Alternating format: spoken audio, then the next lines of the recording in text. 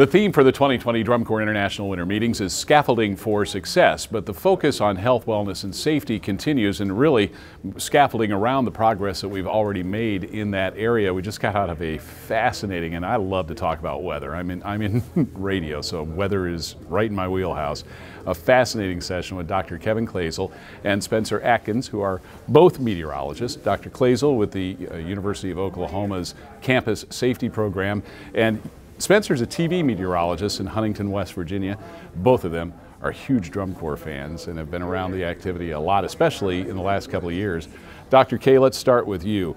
I think this is the fourth year now that you have been intimately involved with Drum Corps International with our forecasting and with weather safety. What was the message that you brought today? Well, I think everything the folks this morning heard from me is things they've heard before, but I think it's much like the activity itself: repetition, repetition, repetition. You refine things, you get better, you improve. And I think early on there was a lot of talk about, wow, I'm not quite sure how to do this, and this is complicated and it's hard. But now that they've done it a couple of years, they're finding certain things easy. So now we can give them harder things, right? The ability to integrate weather information with the other things that happen to a drum corps. They're on a field that might be field turf, where the temperatures are astronomically high. How does that impact heat illness, things like that? So I think the ability to add pieces as we go on really will help the corps become much safer in the future. Spencer, we had weather impact the tour quite a bit in 2019, more it seemed like than in 2018.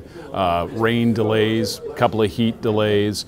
How do the corps make decisions and show promoters make decisions about weather? Well, Dr. K here gives a lot of great input to the people at DCI. I kind of come at it from the fan standpoint, and it's been great to be able to work with him and kind of get into this, the planning of this and the shows. So there's a lot of back channel communication between Kevin and some of the show directors, and you work a lot with the DCI shows.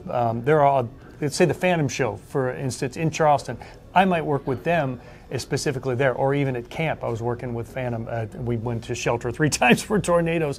So there's a lot of back channel communication that happens, and then you get maybe like an accordion effect. Well, if we just wait 30 minutes, the storms will be through. We'll just take intermission out. We might not sell as many hot dogs or t-shirts, but we'll get the whole show in for the fans. The corps can have their entire show's entire run, put on a great show for the fans. And that's kind of, there's a lot of give and take and a lot of back channel communication.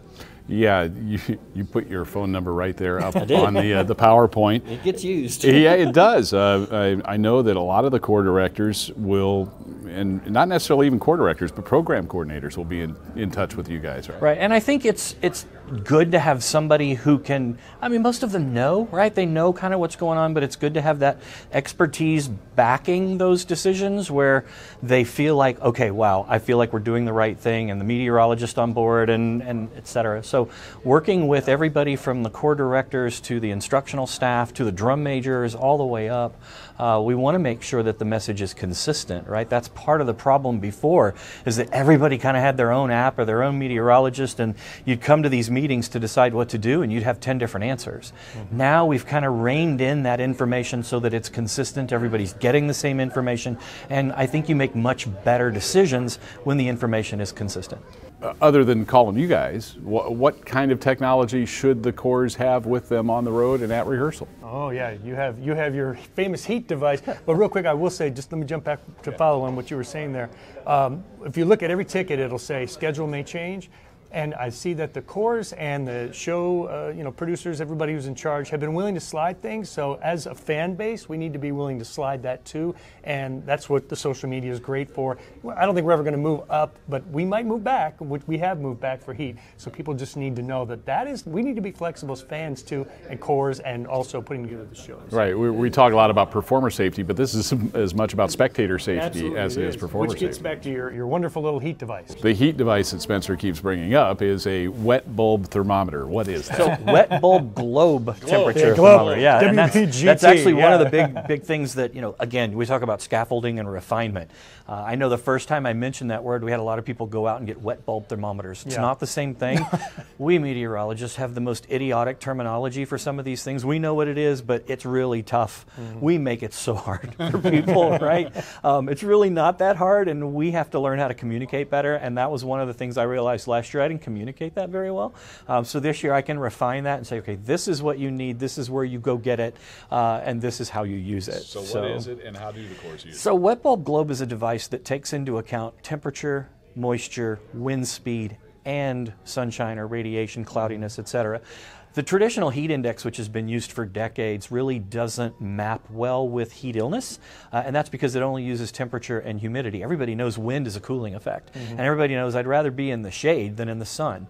So the Wet Bulb Globe temperature device actually builds those into a heat metric so that you get a more comprehensive feel of what the risk is and a more comprehensive indication of what the performer is feeling like standing out there on the field in the sun, no wind, with temperature and humidity in their costumes, whatever it may be. So it gives you a much more realistic representation of the heat risk than does heat illness. And from the communication standpoint, what we've got to do is, we talk about this all the time, heat index, it's 100. Well, we go, oh wow, that's terrible. Well, this might be 93 or 95, which doesn't sound as jazzy, but it has much more impact on a performer. Military uses it, and we're trying to get more people to use this, sporting events, because it has a more direct impact. But the number's not as jazzy, so now the communicators need to get out there and tell people, so what if it's only 93? It really means this, it's danger. Let's double back for a second to the other factors that can affect safety as it pertains to weather during rehearsals or performance, and those are factors with the individual performer. You brought up nutrition for one thing. Right. One of the things that the meteorologist has to learn in this particular environment, stay in your lane. There are the types of things that will impact a performer from a heat perspective is not just the weather. It's did they have enough sleep? It's what did they eat? What did they drink? How hydrated are they, etc.